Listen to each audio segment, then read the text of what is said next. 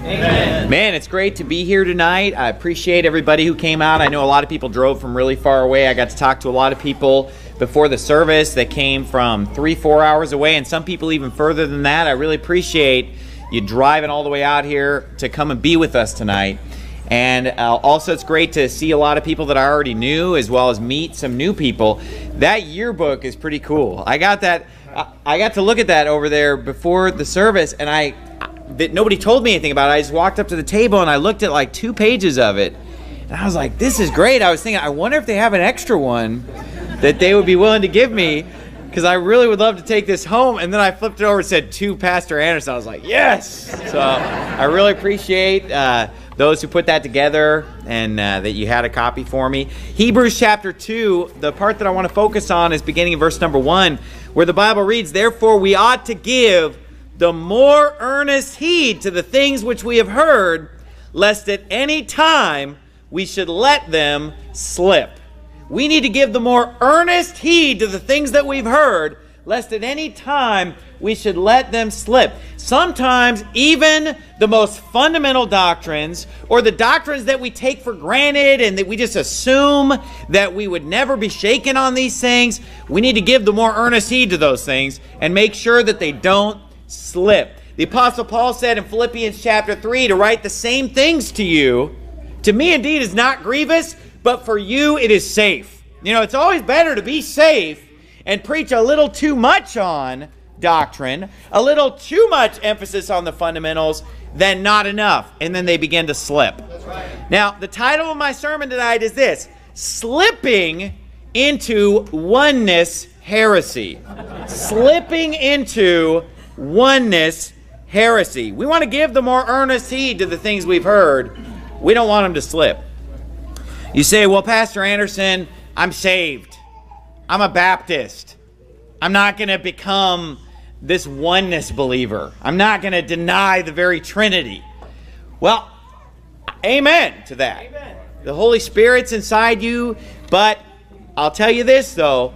There are some people that, even though we know they're not going to go off the deep end into that goofball oneness doctrine, though, they can still let the Trinity slip a little bit and maybe start to get a little mixed up on it, or start to think, well, you know, that oneness crowd, they're kind of making some good points, or, well, I kind of see where they're coming from. You know, let's just tighten it up tonight, shall we? Amen. Why don't we just take the wrench of God's Word and let's just tighten this thing up tonight, because we don't want it to slip later, okay? Now, let's go to Hebrews chapter 5. Since we're in Hebrews anyway, I'm going to make 10 points tonight. 10 points tonight proving to you that the Trinity is a Bible doctrine and that this oneness doctrine is a lie. Now, what does the Trinity teach? The Trinity teaches that God eternally exists as 3 persons: Father, Son, and Holy Ghost, meaning that He's always existed as Father, Son, and Holy Ghost, and He always will exist as Father, Son, and Holy Ghost. And these 3 persons make up one God. And that is the traditional view on the Trinity. That's what all Baptists have always believed. That's what the Bible clearly teaches. And I'm going to prove to you tonight that that's a Bible doctrine. Okay? Now, the oneness crowd, what they teach is that there's just one person, one Spirit, who just manifests Himself in 3 different ways or 3 different modes. This is also known as the Jesus-only movement, because of the fact that they say, well, the name of the Father is Jesus, or the name of the Holy Spirit is Jesus, and it's just Jesus in another form, another mode, another way of talking about the same person. So let's start out in Hebrews chapter 5, and we're going to see, is the Trinity right, or is the oneness doctrine right? We already know the answer, but let's confirm it in the Word of God tonight, lest it slip. Hebrews chapter 5, verse 4. The Bible says, and no man taketh this honor unto himself, but he that is called of God, as was Aaron. So also Christ glorified not himself to be made an high priest, but he that said unto him, Thou art my son, today have I begotten thee. And what we see very clearly in this passage is that Christ did not make himself a high priest. Christ did not glorify himself to be made a high priest. The Bible says it was the one who said to him, "Thou art my son. Today have I begotten thee." Now, anyone can see from this verse that that was someone else that said unto him, "Thou art my son. Today have I begotten thee." If that was just Jesus saying that to himself, you know, it was just Jesus in a different mode or wearing a different hat, then this would make no sense. And you know what it would mean? It would mean Jesus glorified himself. And it would mean that he made himself a high priest. That's a lie. It was God the Father who made Jesus a high priest. It was God the Father who glorified Jesus. And the Father is not the same person as the Son. It's someone else. You say, well, you're teaching multiple gods. No, there's one God made up of three persons. Amen. Father, Son, and Holy Ghost make up one God. No man taketh this honor unto himself. Think about how disingenuous it would be if it was the same person. What if I got up tonight and said, you know, hey, I didn't ordain myself. I didn't make myself the pastor. I didn't invite myself to preach tonight. I mean, think about it. Did I invite myself here, Brother Romero? Who invited me? You did, right? Okay. So what if I got up and said, hey, I didn't invite myself. But it turns out, you know, Stephen Anderson, the husband, invited Stephen Anderson, the pastor, to come preach. It was just me operating in different modes.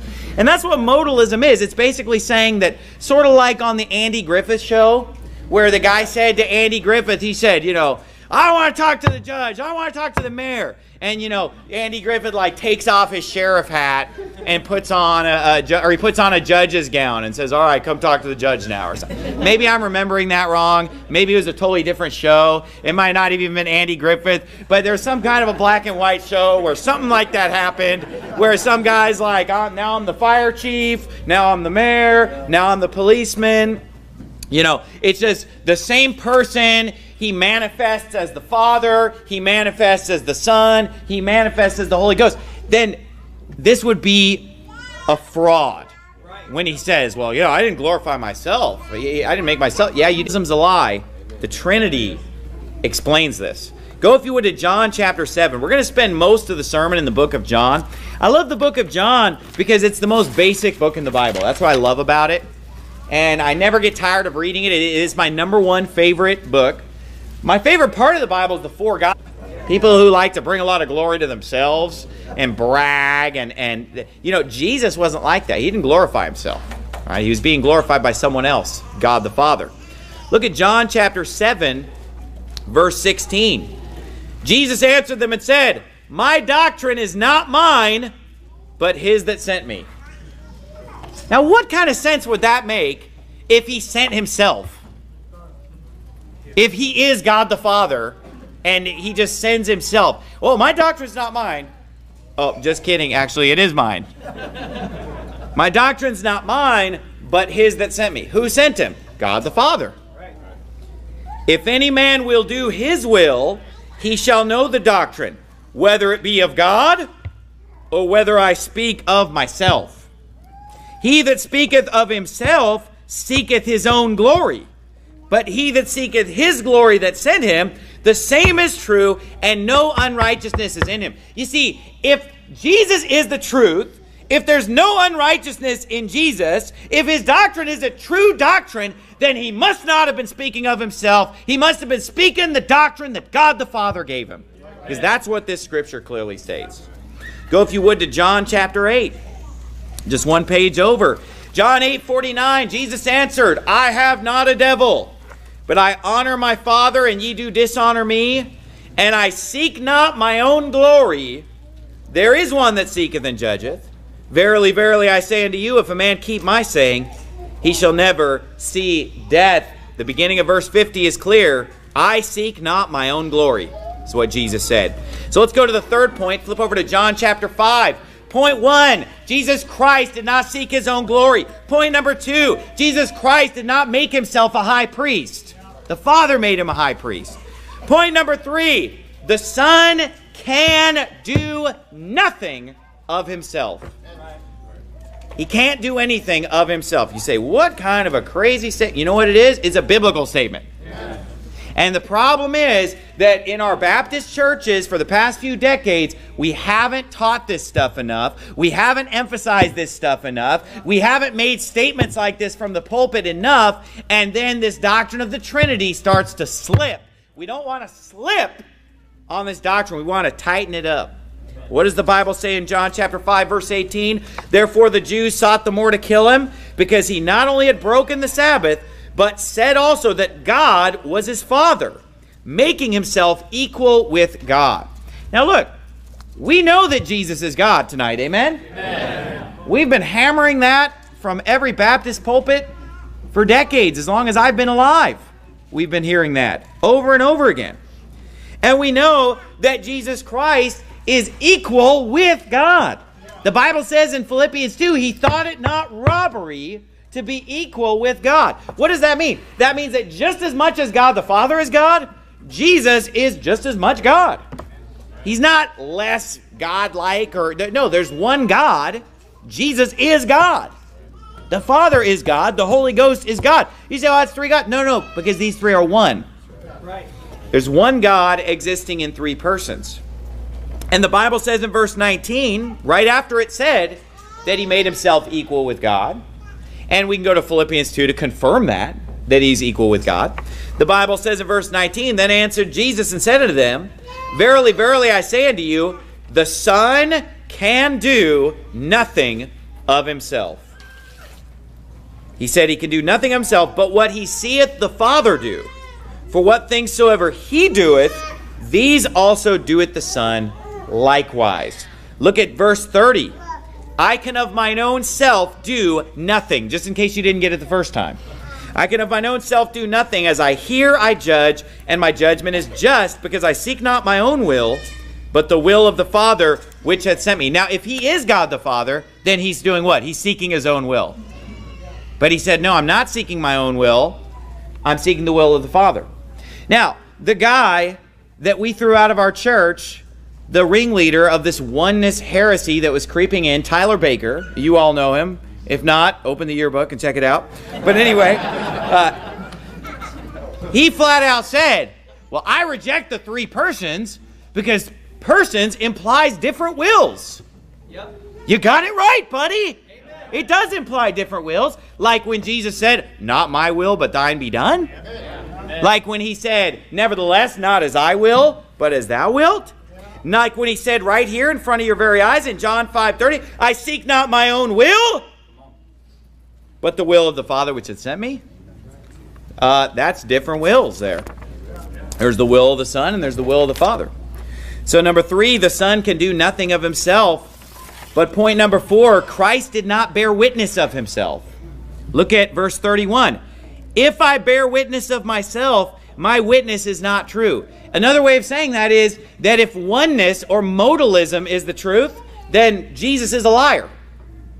They're making Jesus into a liar. Why? Because if he bears witness of himself, his witness is not true. And these modalists, what do they say? He's seated at the right hand of himself. He's praying to himself. He sent himself. And he bears witness of himself. Okay, well, then he's not true. Then he lied. And you know what? God can't lie. Jesus Christ can't lie. Everything he said was the truth. He said, I'm the way, the truth, and the life. And so if he bears witness of himself, it's not true. There's another that beareth witness of me. And I know that the witness which he witnesseth of me is true. Who's he talking about? God the Father. Look at verse 36. But I have greater witness than that of John. For the works which the Father hath given me to finish, the same works that I do bear witness of me that the Father hath sent me. And the Father himself which hath sent me hath borne witness of me. You've neither heard his voice at any time nor seen his shape. Now look, Jesus Christ is standing there talking to them. Oh, you've never heard the voice of the Father. Then how can he be the Father? He's saying you've never heard it. Well, you've never seen his shape. They're looking at his shape. Right? I mean, it doesn't make any sense, folks, to believe in this oneness thing. Number 4 was that Christ did not bear witness of himself. If he did, he said, my witness is not true. Look at John chapter 7, verse 28, let's look at the fifth point. Jesus did not send himself. He did not send himself. You say, this is a basic sermon. This is too basic. But you know what? Let's tighten it up.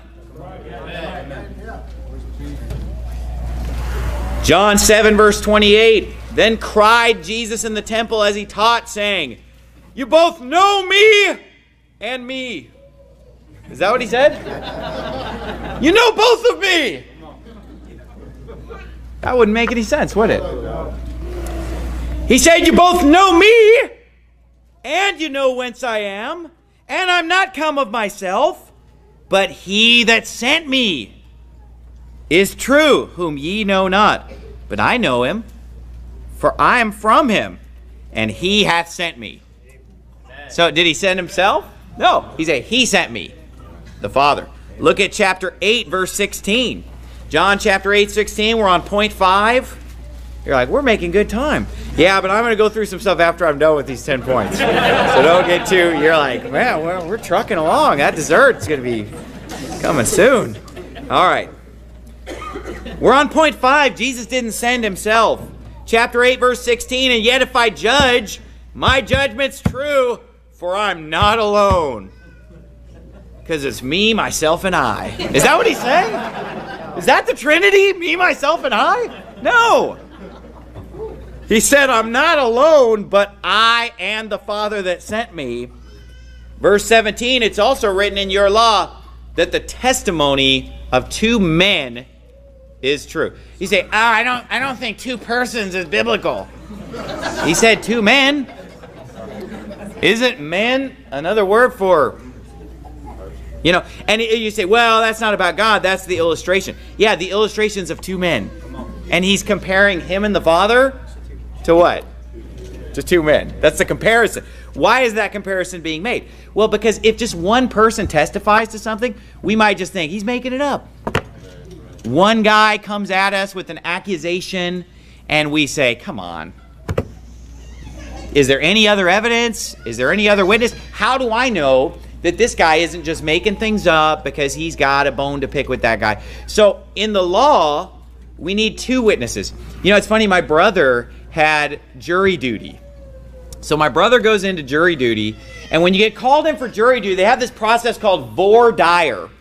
And this is where they pick who's going to be on the jury. And they want to weed out jurors who've been tainted. Maybe they've seen stuff on the news that could influence them. Or maybe they're just an incompetent juror. They don't understand justice. You don't want to just put a bunch of bozos in the jury box and just, you know, somebody's life is on the line or somebody's freedom is on the line. You want to make sure that these people understand what they're doing, right? So my brother goes into the voir dire process, and the attorneys begin to ask the potential jurors questions to figure out whether they are a competent juror. And the guy asked my brother, he said, are you willing to convict someone on just the testimony of one person alone?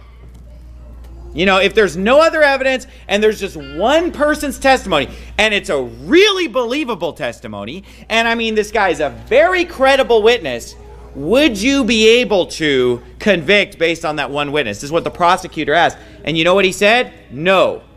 Because he said, the Bible says, in the mouth of 2 or 3 witnesses shall every word be established. And he was immediately sent home. He was immediately deleted from the jury for standing on the biblical principle. No, I'm not just going to take one person's word for it. And he even said, you know, if there was another piece of physical evidence, I would take that as a second witness. If there was, you know, a video recording or a photograph or audio, you know, that could be a second witness. But he said there's going to have to be 2 witnesses because that's what the Bible says. And that just kind of shows you what our justice system is like. Amen? That's why we shouldn't go to law with our brothers before the unjust. We should go before the saints, because even somebody with just a basic knowledge of the Bible knows 2 or 3 witnesses, right? So he says, well, it's written in your law. He's not talking to Sacramento, California, because apparently it's not written in their law.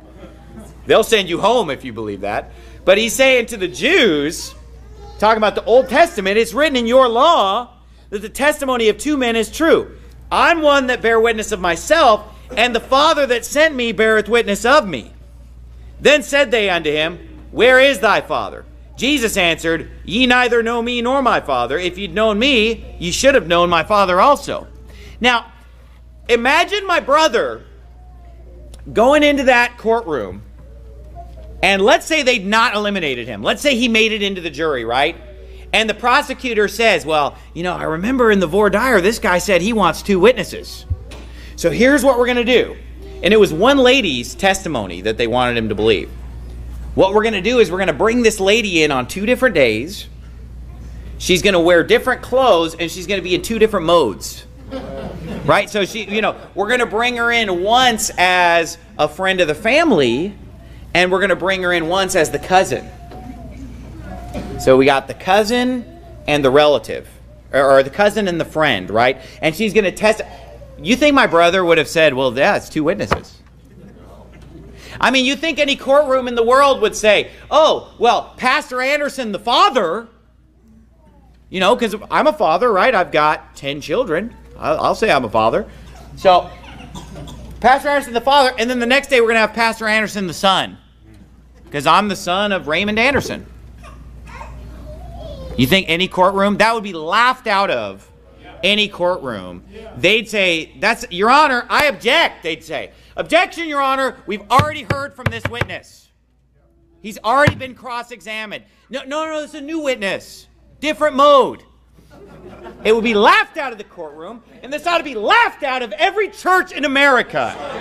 This nonsense. Go to verse 53 and let's get on to point 6. Jesus did not honor himself.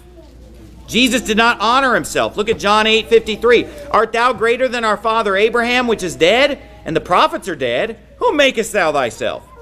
Jesus answered, If I honor myself, my honor is nothing. Let me ask you something.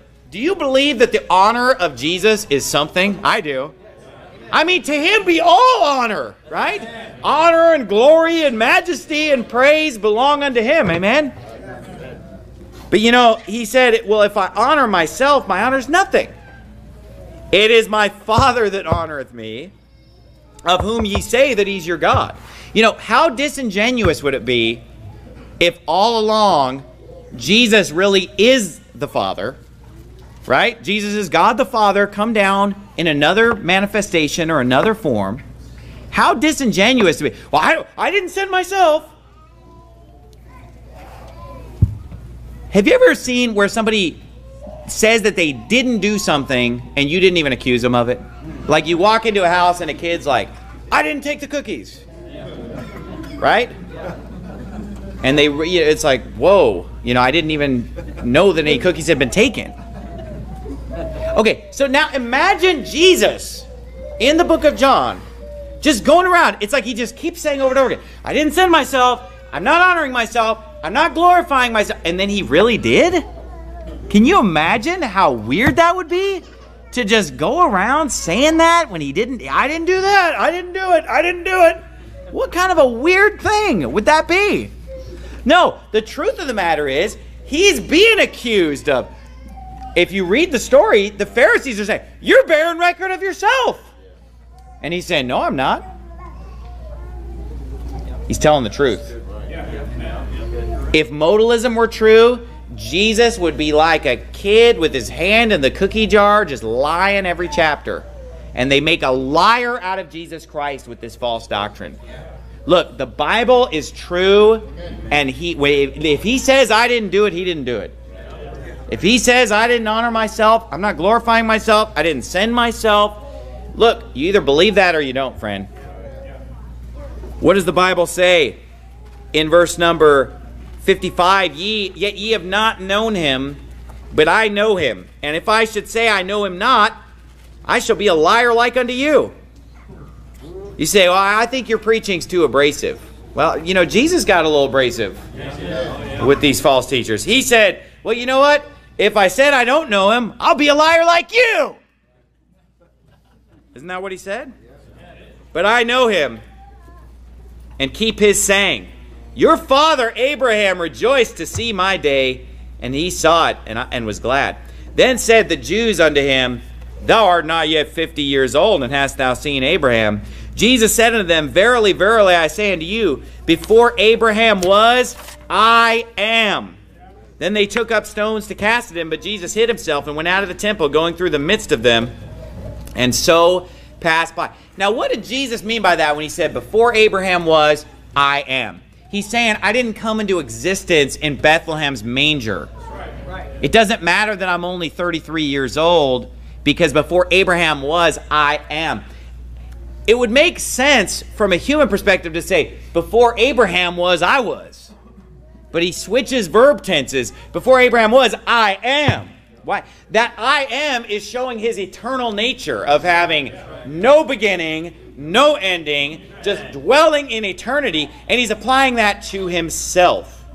He's saying, I am. Now, we also know that that term, I am, is synonymous with Jehovah. Because in the Old Testament, when he's told at the burning bush the name of the Lord, it is, I am that I am. Tell them that I am hath sent you. And he reveals the name of Jehovah, which is equivalent to, I am that I am. Now you say, well, wait a minute. Jesus is Jehovah? Absolutely. Amen. Amen. Why? Because the name Jehovah is applied to God in general. The Father is Jehovah. The Son is Jehovah. The Holy Spirit is Jehovah. Why? Because Jehovah is an all-encompassing term for the entire Godhead. The Lord. There are a lot of names that are shared between the Father and the Son and the Holy Ghost. Let me give you an example. My dad and I, we share a name. That name is Anderson. His name is Anderson, and my name is Anderson. And if somebody said of my dad, this is Brother Anderson, they'd be telling the truth. If someone said that I'm Brother Anderson, they're telling the truth. My daughter, Anna, here tonight, she has that same name, Anderson. Now, does that make us the same person? No. Now, what about the name Stephen? My dad doesn't have that name. Stephen is a name that I do not share with my dad. I do not share with my daughter, Anna, although we do share the name Anderson. Well, it's the same thing with the Father, the Son, and the Holy Ghost. There are certain names that are shared. They can all be called God. I would answer to Anderson. She would answer to Anderson. My dad would answer to Anderson. You know, and all of the members of the Godhead are called God. You know, unto the Son he saith, thy throne, O God, is forever and ever. That name Lord is applied to all of the three. But here's a name that is not shared. Jesus. See, the name Jesus is exclusively for the Son. Yes. Amen. And that's why if you actually look up the term God the Father in the Bible, it occurs 12 times. And I went into detail on this last night, so I'm not going to Wednesday night. I'm not going to re-preach Wednesday night's sermon that I did back home.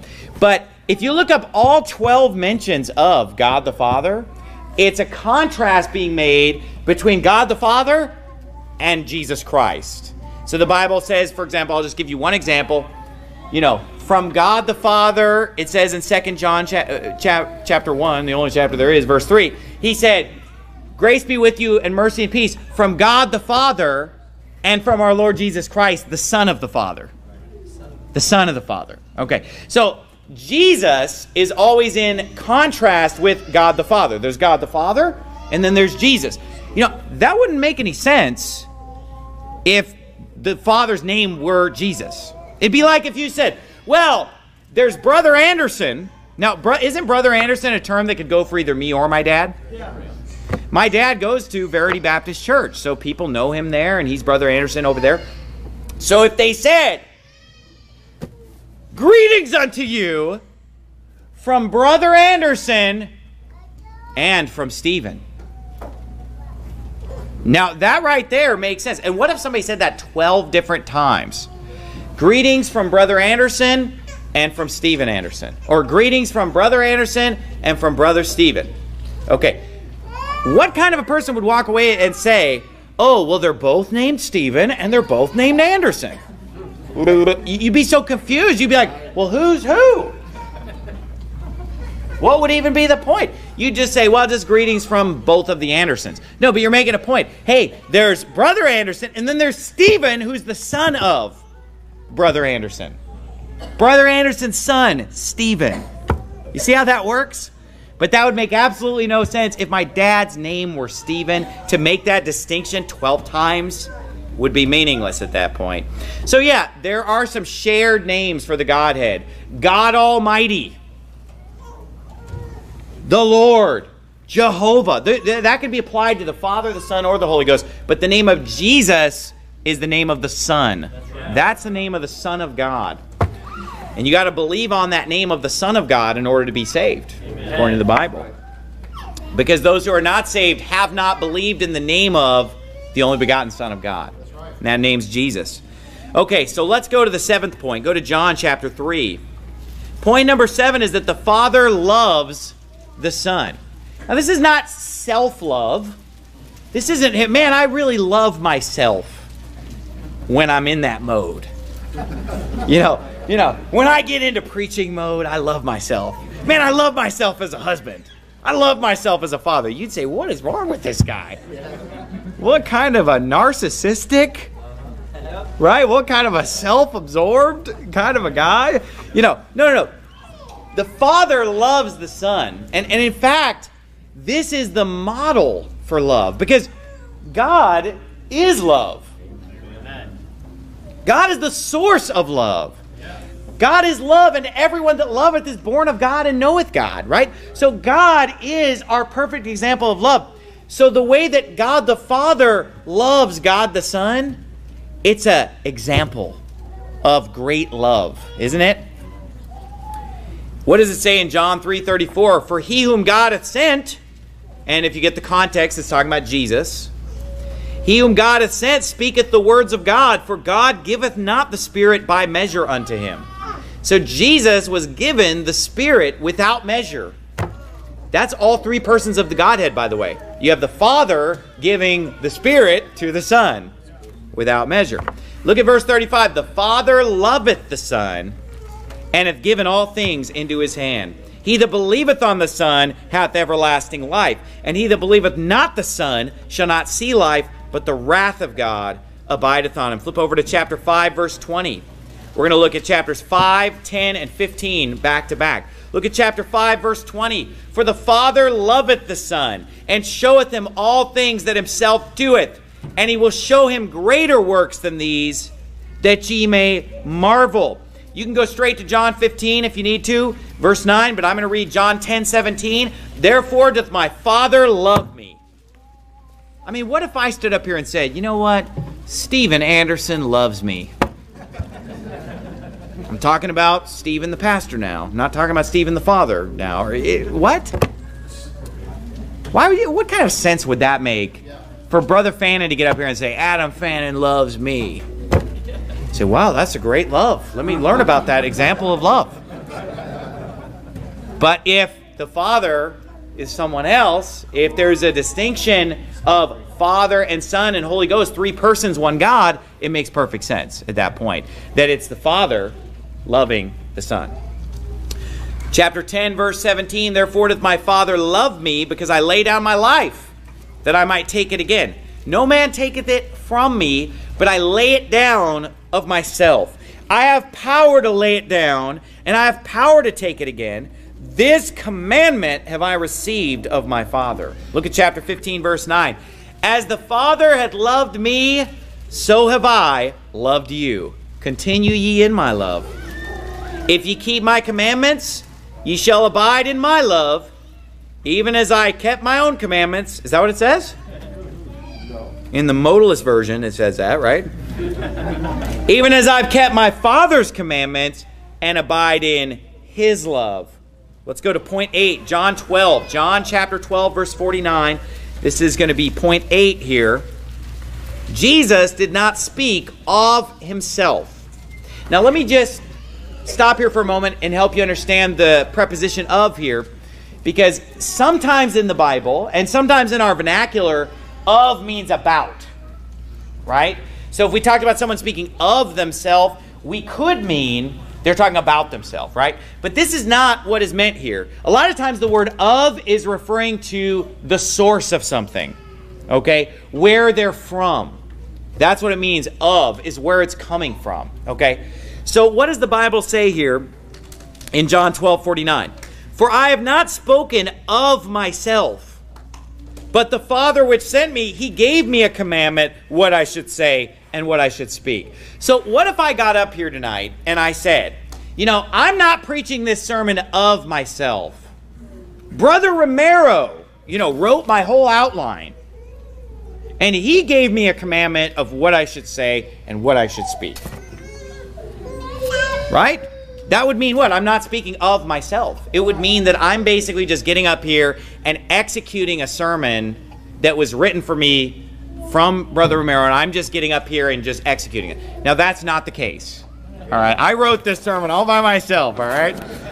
And Brother Romero didn't even tell me to preach on the Trinity. You know what's funny is that I was already scheduled to come preach on this day several months ago. And I was going to preach on something different, most likely. But in light of the last few weeks, you know, this became the obvious subject that needed to be covered and needed to be preached and needed to be hammered down. But that's what it means to speak of. But what if I got up and said, I'm not speaking of myself, and I wrote the sermon? It's like, what? Yeah, of course you're speaking of yourself. The Father has sent me, verse 49. He gave me a commandment what I should say and what I should speak. And I know that his commandment is life everlasting. Whatsoever I speak, therefore, even as the Father said unto me, so I speak. Look at John 14. John 14, verse 10. Believest thou not that I am in the Father, and the Father in me? The words that I speak unto you, I speak not of myself, but the Father that dwelleth in me, he doeth the works. He doeth the works. Look at verse 13 of chapter 16. Go to John 16, verse 13, and we'll be in point 9. The Holy Spirit does not speak of himself. Now, we've spent most of the night tonight talking about the Father and the Son. You say, hey, let's talk about the Holy Ghost. Let's bring him into the equation, right? Well, the Holy Ghost, point 9, the Holy Ghost does not speak of himself. Look at verse number 13. Howbeit, when he, the Spirit of truth, is come, he will guide you into all truth, for he shall not speak of himself, but whatsoever he shall hear, that shall he speak, and he will show you things to come. He shall glorify me, for he shall receive of mine, and shall show it unto you. All things that the Father hath are mine, therefore said I, that he shall take of mine, and shall show it unto you. Just yet another scripture talking about the Father, the Son, and the Holy Ghost, how they work together, how they operate together, how they are a team. They work together as a team. The Father, Son, and Holy Ghost. Okay? These three are one. And the last point here on these 10 points is also in chapter 16, verse 27. The point is that Jesus came from the Father. Jesus came from the Father. John 16, 27. For the Father himself loveth you, because ye have loved me, and have believed that I came out from God. That's a great statement, isn't it? I came out from God. I came forth from the Father, and am come into the world. Again, I leave the world and go to the Father. So are you getting the picture here? Christ didn't seek his own glory. Christ didn't make himself a high priest.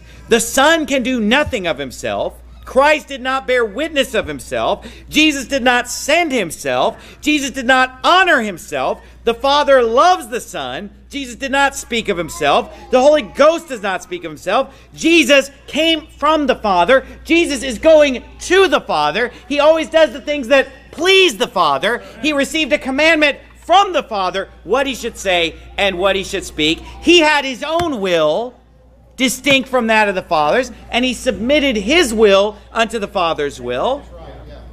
He didn't pray to himself. He prayed to the Father. He didn't forsake himself.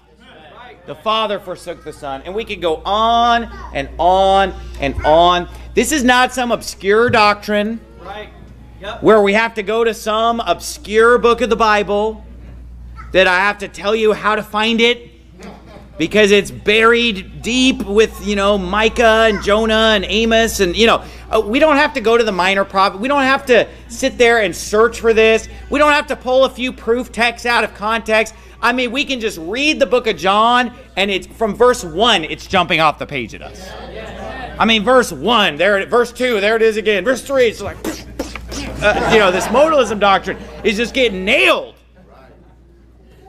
Verse 1, verse 2, verse 3, verse 14, and it's everywhere.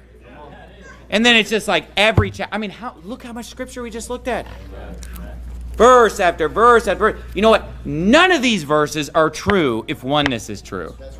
None of them make any sense if oneness is true. But they all fit like a glove with the Trinity, which proves that the Trinity is biblical. Now, let's dig into what exactly does this oneness Pentecostalism teach? What does it teach? What do they teach? What's their doctrine? And let's see if it jives with what we've learned from the Bible. Now, these heretics that are starting this church here in Jacksonville, and this is right in your backyard, folks, for those of you who don't know the story. But there's a guy named Tyler Baker. He was thrown out of his church, fired for being a heretic, rejected of his church, rejected of this congregation here that now makes up Steadfast Baptist Jacksonville. Amen. And he was the only person he could find to ordain him was his dad. So I guess, he ordained himself, right? Because, him and the father, I guess, are the same person. So, he goes back to Kentucky and goes to a church that's just filled with all his relatives. Oh, poor baby, you got fired, you're called a heretic, we'll ordain you. The same church that he himself out of his own mouth called, quote, a bunch of stinking losers. But then he used them, even though he finds them to be losers, which is a mean thing to say about the people who raised you and supposedly won you to Christ and supposedly taught you the Bible. But he said that thing about them, and then he goes and uses them. And so now he's coming to Jacksonville to start a church. And you say, well, I don't think you should call out other preachers and everything. Well, you know what? All throughout the Bible, that's what they did. You read the New Testament, he's calling out Hymenaeus, Hermogenes, Phygellus, Alexander, Diotrephes. I mean, all kinds of people that they're warning about. And the Apostle Paul said that these enemies of the cross of Christ in Philippians 3, he said, I've told you about them often. So it wasn't like once a year he preached against a false prophet. He said, I've told you about them often, and now tell you even weeping that they are the enemies of the cross of Christ. And so this guy that's coming to start this church, he was fired and thrown out of his local church for believing in this oneness doctrine. He was going around secretly teaching people that the name of God the Father is Jesus, and he was telling them how when I baptize people, and he explained a Jesus-only type baptism where he said, well, I'm going to say Father, Son, and Holy Ghost because he didn't want to freak people out. So he was going to say the name of the Father, Son, and Holy Ghost, and that name is Jesus. That name is not Jesus. Okay, so anyway, that's what he is going to be doing later this month. But now, all of a sudden, he's saying, well, it's not oneness what I believe in. It's not modalism. So he rejects the Trinity, but it's supposedly not oneness. So my question was, well, then what is it? Is it a brand new doctrine? Yeah. So I guess for the last couple thousand years, we didn't know who God was. We didn't know who Jesus was until Tyler came along to bring in the true doctrine of Tylertarianism. I'm going to stick with Trinitarianism. I'm not going to mess with Tylertarianism. Now, let's look at what the Oneness Pentecostals believe. Let's look at what Tyler believes. And then let's look at what the Trinity teaches. And let's just see what the facts are. We already saw what the Bible says. And it's a case closed. But what does Oneness Pentecostalism teach? Well, with the advent of the internet, it's pretty easy to answer this question. The internet just makes so much information available. Thankfully, we didn't have to go knock on the door of a church that's called like Acts 238 Miracle Church to try to figure out. We didn't have to preach. We didn't have to go to like Cloven Tongues of Fire Pentecostal Assembly of Yahweh to figure out what they believe. We were able to just go online. And there's all kinds of videos. There's all kinds of information. There are even whole books. People sent me whole books of PDFs written by these Oneness Pentecostals. So it's no mystery what they believe. And since there are 25 million of them, Since 25% of Pentecostals in America are oneness, 75% are Trinitarian, it's not hard to figure out what a oneness Pentecostal believes. Now, I personally have spoken to many of them at the door. And when you knock on their door, because I ran into this a lot in Sacramento and a lot in Phoenix, when you knock on the door, you can identify them right away, because all they want to talk about is either they'll take you to Acts 2:38 and they want to be there, or they want to be in Matthew 28:19, baptizing them in the name of the Father, the Son, and the Holy Ghost. And they have like a grammatical English failure where they say like, what's that name? You know, they understand that in the name of means on account of, representing, by the authority of. They think it's like a name, singular, because they fail grammatically there. Or what you'll have them say is, well, how were you baptized? They'll quiz you. You know, you're trying to talk to them about salvation. I have a question. How were you baptized? Father, Son, and Holy Ghost? Or in the name of Jesus? And you're like, well, if I was baptized in the Father, the Son, and the Holy Ghost, it sounds like Jesus is covered, amen?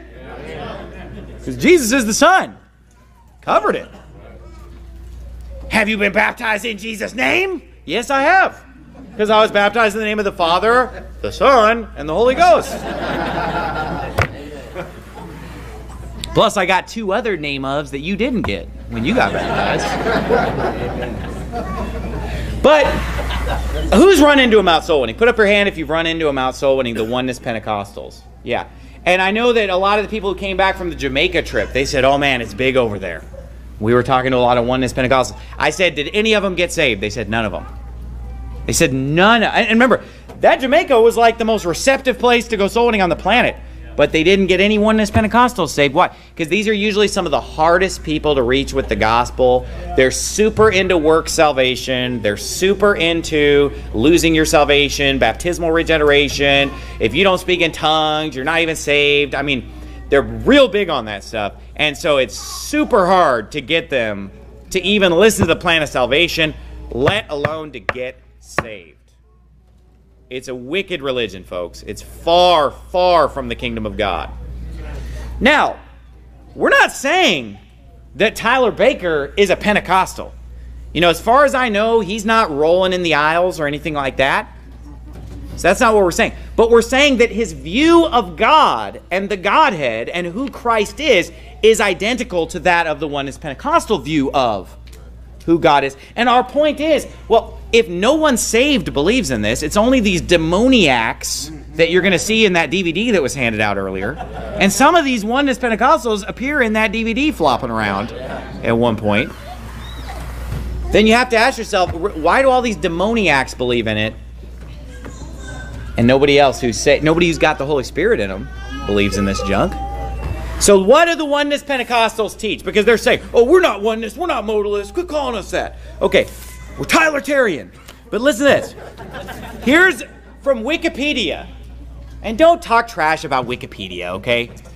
You know what? You know what's at the bottom of Wikipedia? You know what's at the bottom? All the footnotes and all the sources, and you can verify everything that's there. Okay? And plus, this jives with everything on YouTube and all the PDFs and websites that I've seen on Oneness Pentecostalism. This is accurate. This is the second paragraph from the Oneness Pentecostalism Wikipedia page. Oneness Pentecostalism derives its distinctive name from its teaching on the Godhead, which is popularly referred to as the Oneness Doctrine. This doctrine states that there's one God.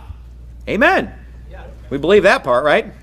A singular divine spirit who manifests himself in many ways, including as Father, Son, and Holy Ghost. So one singular spirit who just manifests in different ways. Father, Son, Holy Ghost. This stands in sharp contrast to the doctrine of 3 distinct and eternal persons posited by the Trinity. Wikipedia is saying, hey, there's a pretty big difference between the oneness view of God and the Trinity view of God. You say, isn't it just a small difference? Isn't it just a semantic? Well, Wikipedia said it's a sharp contrast, and I agree. It's pretty different. He said it's real different than the Trinitarian position of 3 distinct and eternal persons. Oneness believers baptize in the name of Jesus Christ, commonly referred to as Jesus' name baptism, rather than using the Trinitarian formula. So when this article is just trying to give us a brief synopsis, what are the two things they bring up? They say, hey, look, you want to just know what oneness is in a nutshell? Here's what it is. It's rejecting the Trinity and baptizing in Jesus' name only. Those are like the two things that they brought out. Did everybody hear what I read? I mean, it's right. Isn't that, did I read something other than that? Those are the two big things. It's like, hey, they don't believe in the three persons. They believe in a singular spirit, and they believe that it's a oneness baptism of a Jesus-only baptism, okay? So now, let's type in the word modalism, because they're like, don't call us modalist. Here's modalism, Wikipedia, paragraph number 1. Modalism is the non-Trinitarian or anti-Trinitarian belief that the Heavenly Father, resurrected Son, and Holy Spirit are three different modes or aspects of one monadic God, as perceived by the believer, rather than three distinct persons within the Godhead, and that no real or substantial differences among the three, so that there's no substantial identity for the Spirit or the Son, meaning that the Father has the same identity as the Spirit and the Son. They're the same person. That's what they believe. Now, the difference between the ancient modalism, because modalism was an ancient heresy from around the 3rd, 4th century AD, the ancient heresy of modalism said that these three modes were consecutive. So it was like he was the Father in the Old Testament, he was the Son in the Gospels, and then he's the Holy Spirit from the book of Acts until now. So it was like a consecutive modes, like Father, then Son, then Holy Spirit. The difference with the modern Oneness Pentecostal view is that according to the Oneness Pentecostalism, which began in 1913, a lot of bad things started in 1913, but that's another story. Federal Reserve, anyone? But anyway, they said, hey, it's simultaneous. He's all three modes at the same time. Now, Tyler Baker and friends get up and say, well, we believe he's all three modes at the same time, so we're not modalist. That's the modern form of modalism. We're not talking about 1700 years ago. We're talking about the current oneness view of Pentecostals. Okay, listen to this. This is from the Wikipedia page for Oneness Pentecostalism. Advocating a non-traditional view of God, Oneness Pentecostals find in modalistic monarchianism of the 4th century a historical predecessor. So basically, when the Oneness Pentecostals want to say, hey, we didn't make this up in 1913, what do they point to for a predecessor? They say, hey, there were people who believed it back in the 4th century. And they point to the old modalism. Why? Because the old modalism, it says in this article, affirmed the two central aspects of their own convictions. Number one, that there's one indivisible God with no distinction of persons in God's eternal essence. And two, Jesus Christ is the manifestation, human personification, or incarnation of the one God. The oneness doctrine differs from Sabellianism, which is the old version, in that they conceive of the tri-manifestation of God as simultaneous instead of successive, as is the case with classical modalism. Now, isn't that what I just said? Okay. So, what is Tyler teaching? Well, if we just get the teachings from Tyler's own mouth in the video that he uploaded to YouTube, and I even just condensed the worst of it into a 4-minute clip on YouTube called Oneness Heresy from Tyler's own mouth. So you don't have to watch the whole 75 minutes, although you can, of his video. And I didn't include all the crying and stuff, so you'll miss that part. But I put a 4-minute video that boils it down, to, hey, here's the proof. Here's what you'll find, even in the 4-minute, greatest hits reel, or the highlights reel. You'll find him saying that the Son is the Father, the Holy Ghost is the Son, the Father is the Son, they all are each other. That's what Oneness Pentecostalism do. Where's that shirt? I put mine in the car too. All right. We're not going to be able to, I was going to hold up the shirt. But anyway, So he clearly states that, well, no, the Son is God the Father. And God the Father is the Holy Spirit. So they're all the same person. He says that in the video, number one. Number two, he says in that video, God was praying to himself. And then he said, Jesus is up in heaven, seated at the right hand of Jesus. And he said, Jesus is seated next to himself. Number three, he says that the name of God the Father is Jesus. And number four, he talks about Jesus-only baptism. He says that, you know, the name of the Father, the Son, and the Holy Ghost, it's all Jesus, so I'm going to baptize in the name of Jesus. Because that's what that name is of all three. So he has all of the central components. Now, I'm sure he can find some Oneness Pentecostal that disagrees with his view because of the fact that there are hundreds of Oneness Pentecostal denominations. I mean, there are more varieties of Oneness Pentecostals than there are varieties of Baptists. I mean, think about Baptists. We got Independent Baptists. We got General Association of Regular Baptists. We got North American Baptists. We got Southern Baptists. We got Independent Baptists. So we have all these different types of Baptists, right? But don't they all have certain things in common? Here's one thing they have in common. They all believe in the Trinity. Every one of those types of Baptists I just mentioned, they all believe in the Trinity. 18,000 Southern Baptist churches all believe in the Trinity. 9,000 Independent Baptist churches in America all believe in the Trinity. GARB, the Trinity. North American Baptist Convention, the Trinity. Right? They all believe in the Trinity. They all would say that the Scripture is the final authority in all matters of faith and practice. They're all going to baptize by immersion. Right? Even the most liberal Baptist church is still going to dunk people underwater. I mean, there's certain things that kind of just go for all Baptists, right?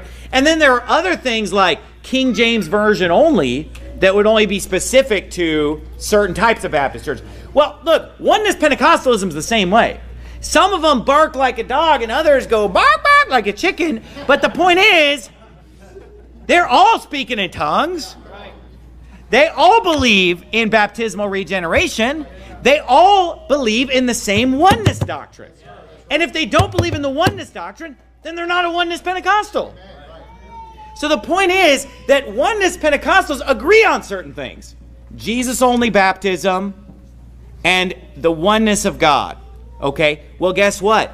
I just read for you from the Wikipedia pages articulating these views, and they're exactly what Tyler said. You can see him say it in even 4 minutes. He has the hallmark. You know, Brother Joe mentioned that his wife grew up Oneness Pentecostal, and when she heard about this, Joe was a little bit confused, but she was like, whoa, I know what this is. I've heard about this. And she said, call him back. She said, call Tyler on the phone and just ask him one thing. How's he going to baptize? Because you know what? That is the trademark of Oneness Pentecostalism. That's how you identify it. Then if you go to the statement of faith of this new church that doesn't exist yet, but hopefully it never exists. Amen. Hopefully it's like an untimely birth of a woman that doesn't see the sun. Okay, but anyway, if you go to the statement of faith of Valiant Baptist Church, it says, we believe God has a triune nature. The Father, the Word, and the Holy Ghost. We reject the teaching that God is three persons, one essence. So right in his statement of faith, he says, we reject the teaching that God is three persons, one essence. Well, you know what? That's what the Trinity is. So he's saying we reject the Trinity. But he words it in a way to where some people it might go over their head if they're not really up on this doctrine, if they're just kind of stumbling upon his website looking for a fundamental Baptist church. So in his video, he said Jesus-only baptism. On the statement of faith, he said we reject three persons, one essence. He has both of the central tenets, both of the two pillars of Oneness Pentecostalism. Also, and this is not in his video, but this was stated by him and Rick Martinez, one of his modalist buddies, that they believe that in the Old Testament, that there was a time in the past when Jesus was not the Son of God. That he didn't used to be the Son of God, and that in the future he will someday stop being the Son of God again. Okay. Whereas what do we believe as Trinitarians? We believe that God eternally exists as Father, Son, and Holy Ghost. In the beginning, he was Father, Son, Holy Ghost. At the end of the world, he's still going to be Father, Son, Holy Ghost, because Jesus Christ is the same yesterday and today and forever. And we have proof that he was the Son in the Old Testament in Daniel 3:25, but only if you're reading a King James Bible. Because in the King James Bible, Shadrach, Meshach, and Abednego are in that fiery furnace, and Nebuchadnezzar says, we only threw 3 men in there, but I see 4 men in the fire, and they're loose, and they have no hurt, and the form of the 4th is like the Son of God. Jesus was the 4th man in the fire. Jesus was the 4th man in the fire with Shadrach, Meshach, and Abednego. He said, it's the Son of God. You know what the new versions change that to? A son of the gods. Plural. A son of the gods. That's a pretty big difference, huh? And of course, there's plenty of other proof that Jesus was the Son of God. Even in the Old Testament, there are other scriptures that reference him as the Son. Proverbs 30 verse 4 is a good one. You know, what is his name and what is his son's name? Talking about who is the creator and so forth. And I'm not going to go into all that right now because I want to stop and explain to you that this word 3 persons is biblical. This term 3 persons. Go to Hebrews chapter 1. Hebrews chapter 1. Now, a lot of this debate comes down to this word 3 persons. Did you notice that? All the articles on Oneness Pentecostalism, they brought that out. Hey, we reject 3 persons. Tyler's Statement of Faith says, we reject 3 persons. This is a major point here that we need to cover. Now, what does the Trinity teach? If you look up Trinity in Wikipedia, here's what it says. The Trinity is the Christian doctrine that holds that God is 3 consubstantial persons, the Father, the Son, and the Holy Ghost. And it started out right away saying what? The Trinity teaches that God's 3 persons. One God in 3 divine persons. The 3 persons are distinct, yet are one essence. In this context, a nature is what one is, whereas a person is who one is. Now, what was the word that Tyler used? Oh, we believe I have a triune nature.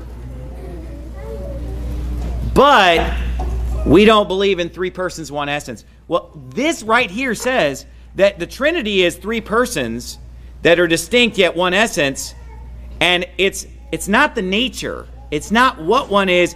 It's a person is who one is, right? Meaning that these are 3 different who's. The Father is a who. Who sent Jesus? Father. Who loves Jesus? The Father. You know, I'm not going to re-go through my 10 points.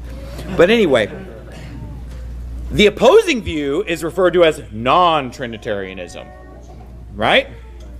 Okay. You say, well, that's Wikipedia. I don't trust it. Okay, how about Merriam-Webster's dictionary?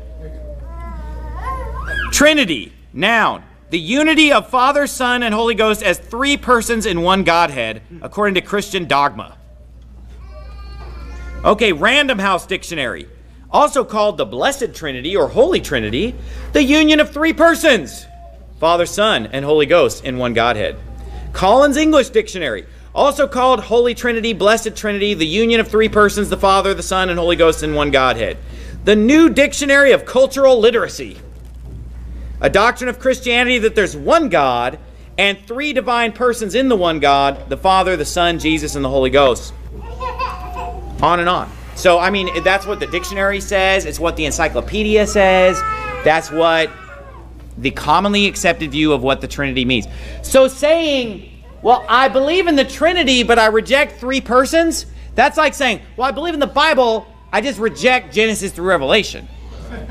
It's like saying, well, I believe in America, I just reject the 50 states. And how many times have you had people say, I believe the Bible, and then you show them stuff in the Bible, and they're like, well, I don't believe that. What, do you believe the Bible? Yeah. Okay, well, here's what's, well, I don't believe that. All right, I can't even count how many times, right? So that's like, well, we believe in the Trinity. They want to redefine the Trinity. They want to completely turn this doctrine on its head and lie and say, oh, it's just a different take on the Trinity. No, it's a rejection of the Trinity is what it is. Now, here's the thing. In the past, I sometimes shied away from the term three persons. And the reason why is because when I would bring that up to Muslims and people like that, they'd kind of freak out when they heard three persons, and they'd say, oh, it's three different gods. And I'm like, well, no. They'd say it's like three separate gods. And I'm like, no, no, no. You know, and I'd explain it. So sometimes I would avoid that terminology when I was dealing with Muslims and so forth. Sort of like when you knock on a Jehovah's Witness door and you know they're a Jehovah's Witness. I don't say, do you know for sure if you die today you go to heaven? Because it just derails the conversation. Because right away they're just like, well, I don't want to go to heaven. That's for the 144,000. And then you're like, oh, man, you know. And then it's like, so that's why when I knock on a door, if I know they're a Jehovah's Witness, I say, if you died today, do you know for sure you have eternal life? Do you know for sure you're saved? That way I can get into the gospel without just them getting me derailed. So for the same reason, I sometimes shied away from the three persons term because I didn't think that three persons was actually like a biblical term. I believed in the concept. I agreed with the concept of three persons, of course, but I didn't always use that wording to explain it. But what's interesting is that I've since realized that actually that term three persons is actually a perfect description because it's actually biblical. Amen. Like not only does it express what we want to express, it's actually even biblical. Because some words are good words to express, but it doesn't make them biblical, right? Like, for example, the word faggot. You know, like, sorry, I just had to get that out there. But anyway, because I know some people, they come to hear me preach. I've had people come up to me and be like, Pastor, are you going soft? Because you haven't said the word faggot in like 3 months. And I'm like, what are you talking about? I said it like a month ago. Give me a break. But here's the thing. Like, a lot of people say, don't use that word because it's not in the Bible. They say, just use the Bible's word, sodomite. But the problem is, I knew a guy who sat through an entire sermon against the sodomites, and at the end of an hour of preaching, he walked up and he asked my dad, what's a sodomite? So he missed the whole sermon. The whole sermon was like, whoosh. So he didn't even know what a sodomite was. So here's the thing about it. You know, if we use words that are easy to be understood, then we're not speaking into the air, right? You know, except we utter by the tongue words easy to be understood, we speak in the air. So sometimes we use words that are not in the Bible because they help us understand things. Now, we shouldn't use like big words that are confusing because that doesn't help anybody understand anything, right? But sometimes a clear word like, hey, you know, the fags, you know, then it's like, oh, okay, now I know what you're talking about. Whereas sodomite could go over somebody's head. See what I'm saying? So look, even though the word Trinity is not used in the Bible as such, it's still a good word because you say it and it's like, okay, it gets my point across right away. People know what I'm talking about. Well, that's how I kind of used to feel about three persons. Like, three persons gets the point across and it's correct, but it's not really the way the Bible words it. So therefore, if I'm talking to a Muslim, I would avoid it sometimes. I kind of, you know, but here's the thing about that. I've since realized that actually three persons is biblical, and it's right here in Hebrews chapter 1. Look at Hebrews chapter 1, verse 1. It says, in Hebrews 1:1, God, who at sundry times and in divers manners spake in time past unto the fathers by the prophets, hath in these last days spoken unto us by his Son, whom he hath appointed heir of all things, by whom also he made the worlds, who being the brightness of his glory, watch this, and the express image of his person, and upholding all things by the word of his power, when he had by himself purged our sins, sat down on the right hand of the majesty on high. So what is the Bible saying here? The Bible is saying here that the Son of God, Jesus Christ, is the express image of the Father's person. Now, if the Father has a person distinct from the Son, who is not the same person but is the express image of his person, then right there, what do you have? Three persons, right? Because there's the person of the Father, the person of the Son, and the person of the Holy Ghost. And then there's another verse that talks about Paul forgiving someone in the person of Jesus Christ. So Jesus Christ is a person, the Father is a person, and Jesus is the image of his person. Meaning his is what? Third person pronoun. You know, that's that third person, God the Father. And then you have Jesus, and obviously we know from other scriptures that the Holy Ghost is God. He's a person too. We get that. Personal pronouns, on and on. So the word persons is biblical. We shouldn't shy away from that term. We need to embrace that term. We need to speak in words that are clear. Now, in the past, we may not have known what a threat this was because we thought this was just for the holy rollers. So we were more focusing on debunking the Muslims, all 1.6 billion of them.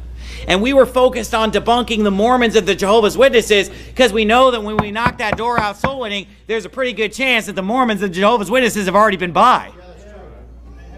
So we got so focused on debunking that, this Pentecostal oneness kind of creeped in through the back door. But you know what? As soon as we looked over and saw it, we went, no!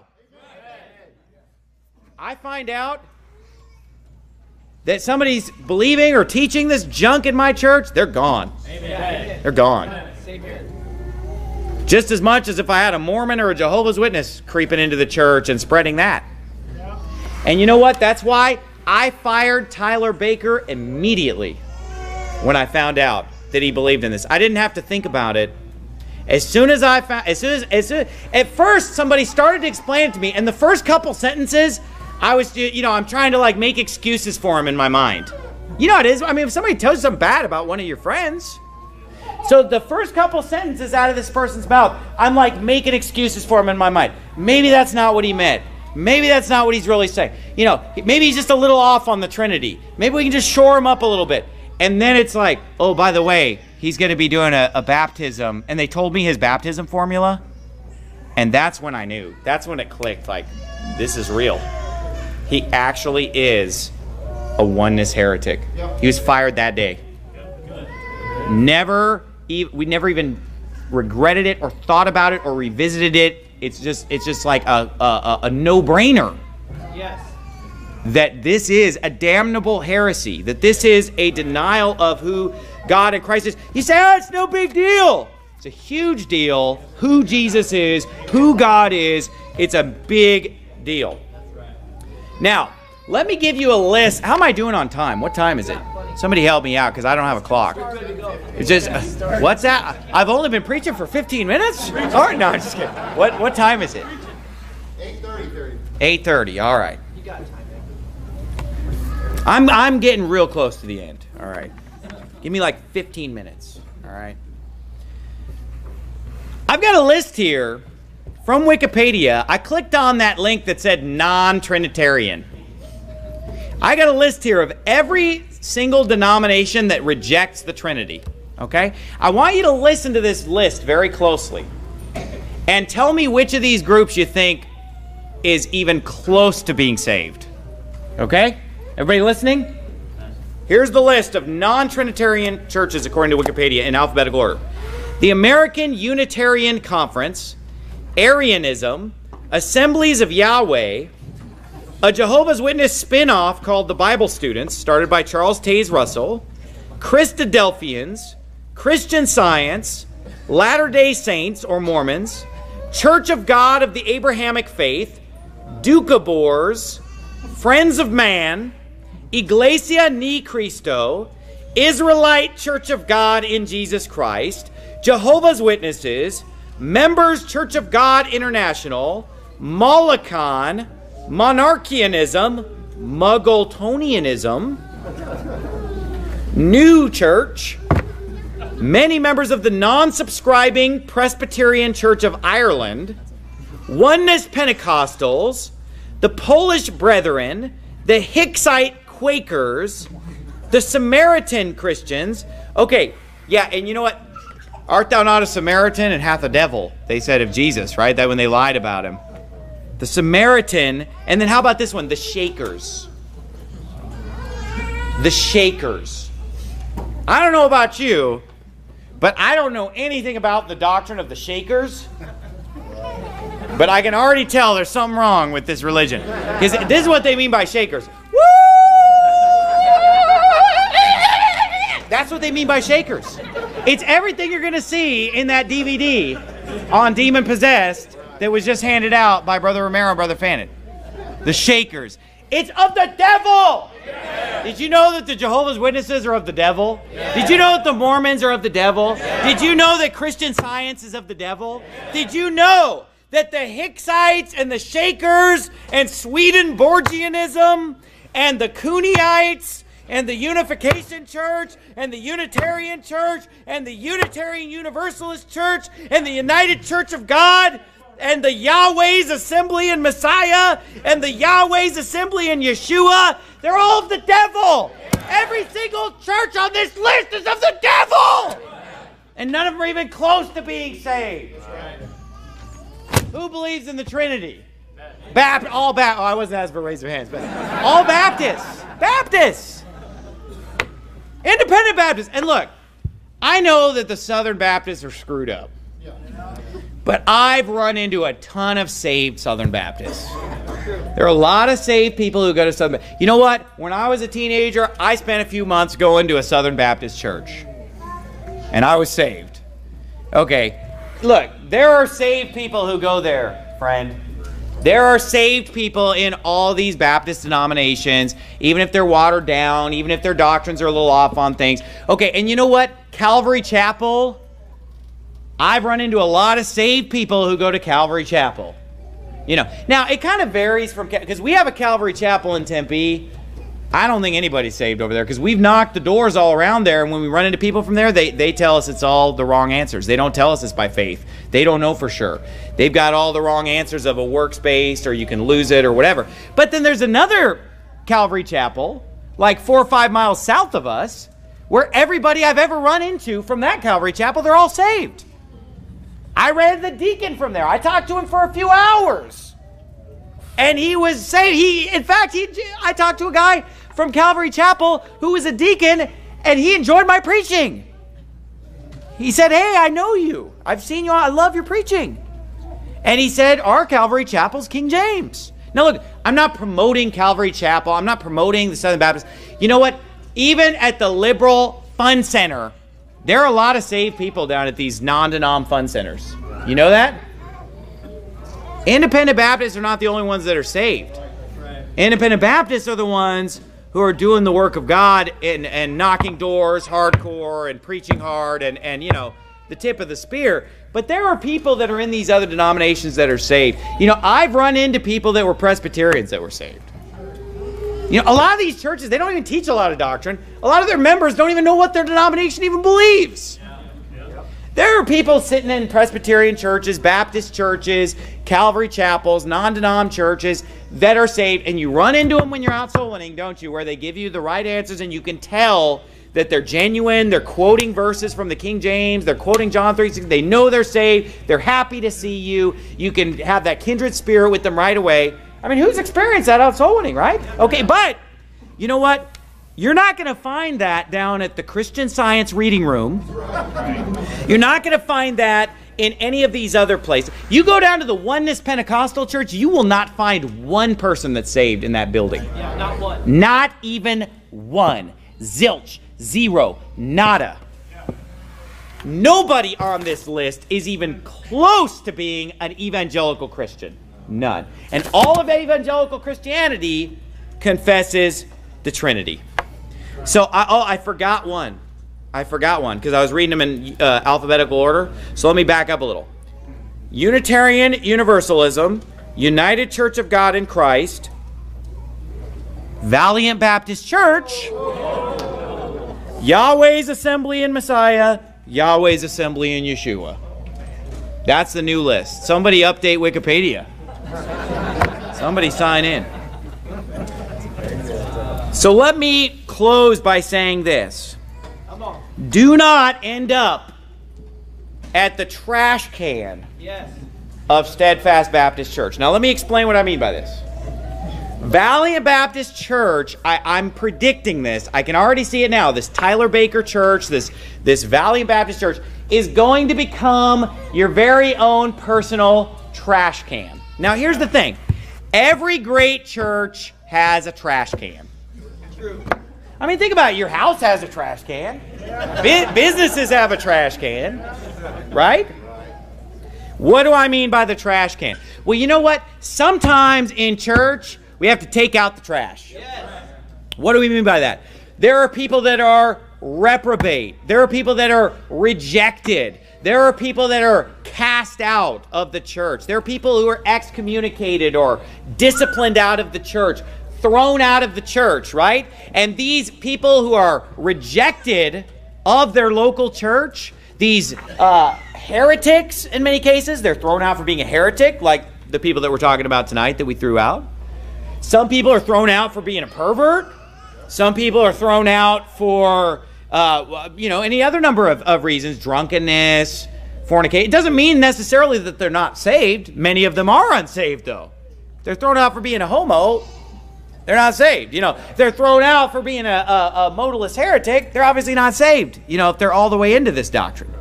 And look, I understand that good people can get a little mixed up on the Trinity, or they can get a little bit enticed by this. But when you've had 8 months to repent of it, and you've heard all the preaching, and you've heard all the doctrine, and you still believe in it, that's proof that you're not saved. Amen. You say, well, that's me tonight. Well, then I'm talking to you. If you can sit through this sermon and still believe in it, you're not saved. There, I said it. Amen. But here's the thing. We have a trash can in Phoenix, Arizona for Faithful Word Baptist Church. What I mean by that is every time we throw someone out, every time someone's kicked out of the church, or every time somebody gets really mad and disgruntled and Pastor Anderson, is mean and he's a jerk and we don't like him, they all go to this church called 35th Avenue Baptist Church now. We throw somebody out for being a pervert, that's where they ended up. Throw out the modalist heretics, that's where they ended up. People get disgruntled because they were trying to tell me about the flat earth, and I tell them to shut up. I'm sick of the flat earth. I don't believe in it. It's dumb. That's where they end up. So it's like this trash can for Faithful Word Baptist Church. Well, here's the thing. I guarantee you that's what this new church is going to be right here. Every time somebody gets mad at Adam Fannin and gets mad at Donnie Romero, or gets mad about, Pastor Anderson came to preach and, he was too mean and he made fun of me or whatever. You know what? That's where they're going to go. To the trash. And then, whenever you guys throw somebody out, they need to be actually disciplined from the church or cut off from the church or cast out of the church. That's where they're going to go. To the trash can. Valiant trash can. Now look, why don't you just decide right now that if that, God forbid, if that day ever comes that Brother Fannin steps on your toes, or you get disgruntled and you get a root of bitterness and you're just like, I don't want to go to Steadfast anymore. Listen, why don't you just decide right now that if you get thrown out of the church, or if you end up quitting the church and getting all upset and a burr under your saddle, why don't you just decide that you're going to go to another Bible-believing independent Baptist church instead? But don't go to the trash can. Why can't you just go to one of the other independent Baptist churches in this town? I mean, look, there are other soul-winning churches in this town. Don't get this weird attitude like we're the only ones soul-winning. There are other churches. Am I right, Brother Fannin? Are there any other fundamental Baptist churches in this city that go soul-winning? Yes, sir. Yes, there are. Brother Romero, are there any other soul-winning churches in the Dallas-Fort Worth area? Yeah. Well, I can tell you right now, I can think of 10 in the Phoenix area, independent, fundamental Baptist church, soul-winning church. Now, look, I'm not saying I want to go there. I want to go to Faithful Word, amen? Amen. You want to go to Steadfast, amen? Amen? But here's the thing. If you get all mad, why don't you at least go to a church that's doctrinally sound on the fundamentals? And you know what? I'd rather go to a church that's wrong on the rapture than wrong on who God is. I'd rather go to a church that's wrong on the Jews. I'd rather go to a church that has a Star of Remphan flag than a church that doesn't even know who Jesus is. Denying the Son of God. You know what I mean? I'd rather they're wrong on the Jews. I'd rather that they're wrong on Bible prophecy. You know what? But they better be sound on the fundamentals of the faith. They better at least be a Baptist. They better not be on this list. This is like the list of the damned. It's a damnable hall of shame here. Everything from the American Unitarian Conference to the Yahweh's Assemblies of Yeshua, it's all garbage. Just go to another independent fundamental Baptist church. Don't throw yourself in the trash. Don't go to the trash. Don't be a garbage pail kid. Don't be a dumpster diver. Don't end up there. And you know what? You know why? You know why some people will be tempted to dive into that dumpster? Is because they're going to think to themselves, well, when I go there to the dumpster, they're going to kind of understand what I'm going through because they're the same way as me, a bitter, disgruntled former member. So we can all go there and talk about, yeah, you got accused of being a heretic because you said everything on the Oneness Pentecostalism page, and well, I got accused of being a sexual pervert because there were 4 witnesses and hard evidence. Yeah, isn't it? It's too bad, huh? And you know what? I even heard this, that you guys threw out somebody for being a sodomite a few months ago. Somebody get Tyler Baker a contact card. That's his first member. Tyler Baker needs to follow up. He's get, we throw out the trash, we throw him out, and then he says, "Come on in, for thou art a valiant man." Oh, Adonijah will let you in. Adonijah will look at you and say, "Come on in, faggot. Come on in, modalist. Come on in, heretic. Oh, you're flat earth? Come on in." And look, by the way, if you're a flat earther, you're welcome to come here. Just shut up about it. Just shut up, right? You got, sorry, maybe I'm out of place for saying that. You agree with that? Yeah, okay. Yeah, shut it. Yeah, you started it. That's right. Man, these guys, I got to say this. I'm done preaching tonight. I'm fellowshipping in the wrong place for a little while. I'm supposed to be a few doors down. I love these guys. Pastor Donnie Romero, Brother Adam Fannin, and they're always like a little ahead of the curve on things. These guys are ahead of the game. I remember when Brother Romero first preached against the flat earth thing. And I remember thinking, what is he talking about? Like, why are you preaching about this? It was kind of weird, right? But he was just ahead of his time. Because like 6 months later, it was everywhere. And it's like, whoa, Brother Romero, God. Adam Fannin, man, he jumped in there and he caught that Johnny Nixon thing. Remember that? He was the one, he tried to tell me about it. I'm like, nobody believes in that. What are you guys talking about down there at Steadfast? Where do you guys find this stuff? And then 3 months later, Bob Gray's promoting it, SM Davis is promoting it. I was like, whoa, these guys are ahead of the game. They're ahead of the curve. It's so funny. Today, I went and bought some of that Trinity ice cream that Jersey Joe was, or I guess now he's Jacksonville Joe, but that Jersey Joe was showing the Trinity. I went down there and brought it to Adam Fannin's house. You open his freezer, it's already there. He's always one step ahead of me. Look, we know what the Bible says. Let's not move the ancient landmark that our fathers have set. Let's not move the goalpost. Let's not move the landmark. Now look, the Bible's our final authority, but we shouldn't just be hasty or quick to throw out established doctrine believed by all Baptists and all evangelical Christians. Good night. That's a pretty serious thing. You better have concrete proof in the Bible. And what you actually find is the opposite. You find a mountain of evidence for the Trinity.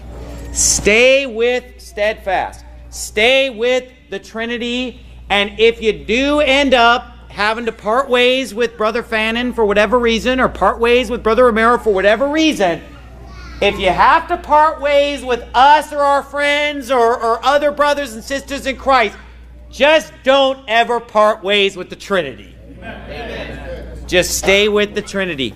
Don't slip into that oneness crowd. Let's bow our heads and have a word of prayer. Father, we thank you so much for your word, Lord, and we thank you so much for making it clear especially in the book of John, Lord, the beloved book that we give to every babe in Christ to root them and establish them in the faith, Lord.